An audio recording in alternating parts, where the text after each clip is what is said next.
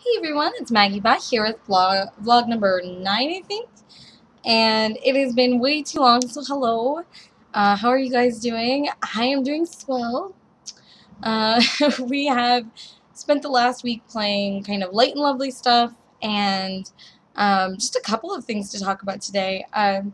First off, I mentioned in my last video that I got 11sies as a Kickstarter reward. This is a card game from Adventureland Games, and they're most famous for making Sushi Go. And what they've built here is basically a grown-up version of Too Many Monkeys from Game Right Games, where you have a face-down tableau, you play cards and they're numbered, and it depends on where they are in the tableau. And so 11sies is a tea time game. You're trying to build the best tea spread to impress your friends. So you have a face-down tableau of 8 cards, and they're numbered in your head 2 through 9.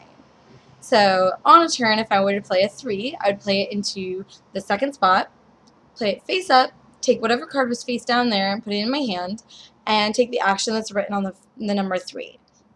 And I would continue doing that. On the corner of each card, it has a little number of tablespoons from 1 to 3. And after you have a few cards flipped up, you can play your 11sies card, and that signals that it's tea time, and whoever has the most of those tablespoons will win 2 sugar cubes for the round. Yeah, I could go either way. I would pass if I saw it for full retail. I might pick it up if I had kind of newer gamers, like 12 to 14-year-olds, or I wanted something to show my grandma. The tea time is not the part that didn't do it for me. It was the gameplay. It just is stagnant and boring, and you kind of take the same turn over and over, and you're playing rounds until you get to 7 sugar cubes. So that could be upwards of 4 rounds, and by that time everyone's just ready to bolt and run away. So it is beautiful, and the art is gorgeous. So if you want to try it, do, but I wouldn't buy it. Not for dollars. Next we had a request for Viva Java, the dice game. So this is the dice version of Viva Java, which was kind of a Dice Hate Me games from the Unpub a couple years ago.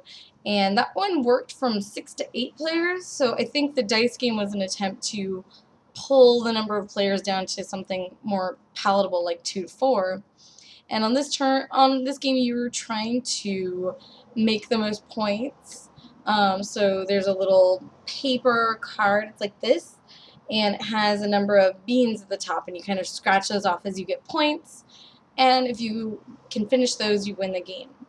So on a turn, you roll the dice, and unless you have special abilities, it's just the ones, and then you either make a featured blend, or you research the best color that you rolled. So if I rolled 2 red, I could research red twice. Before the game starts, you're going to flip over cards telling you what each of the research does. So red would do a certain thing, white would give you re-rolls, and they would each do something different, and you would know beforehand. The featured blend itself is kind of like a poker hand, so if I have 3 of a kind, it's going to beat your 2 of a kind. And the colors of the dice also have a hierarchy, so a black is the best, whereas green or red follows that. So if I roll for a featured blend, and I have a better blend than you had, I would take the blend from you, put my dice on it, and get a point. If that blend can survive until my next turn, I get extra victory points. This is a game I would buy for my favorite barista, for my coffee-loving cousin who doesn't necessarily game that often. Definitely casual, giftable game, but not necessarily something I would buy for someone who played a lot of strategy games. It is luck dependent. For winning. I think if you have equally skilled players, it is going to be the person who rolls the best. If you have asymmetrical, if someone's actually better at games than another person, that other person could still probably pull it out even if they didn't know what they were doing. There is a fair amount of dice rolling, and that's a good thing for a dice game, but not a good thing for most gamers. For the price, it's very fun. The papers that you have to write everything on, I didn't love. I would laminate those. But overall, a quality game in middle of the road. Something's got to be middle of the road, or else amazing things aren't amazing. We played our game of CO2 that I was talking about last time. So this was a much more casual crowd, and by casual I don't mean like worse players, I just mean people that weren't going to be bloodthirsty. So it was my partner Brian, our friends Mal and Tony. We all got together to play this game of CO2. And we're strolling along, trying to remember all the rules, trying to get everything right. And at the end of the fourth round, we're feeling pretty confident. The world's doing pretty well. We're getting all the things built. And during the fifth round, which is the final round, that's when we figured out that it turns into a big grudge match fifth round, because at this point it's way too late to kill the world. And so now it's every man for himself trying to get a few extra victory points.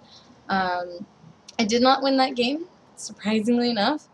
But it definitely took the table by surprise that at some point the attitude just shifted and it turned into, well, I wasn't going to do that for you because that gives you points. It's time to make points.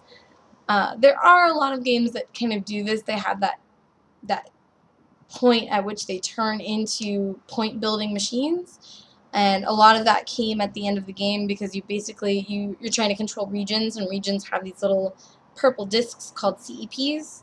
And those CEPs directly, they give you money based on your market at the end of the game. And money is 2-to-1 victory points. So the end got a little tousled, but I think now that we know that that's how that happens, we'll all be looking out for that fifth round being kind of the butthead of the group, and we will all know that coming in. It'll be a little easier the next time. We're going to try and schedule it within a month so that we don't forget all the rules again, because that is such a pain. That designer he really likes rules, all of them.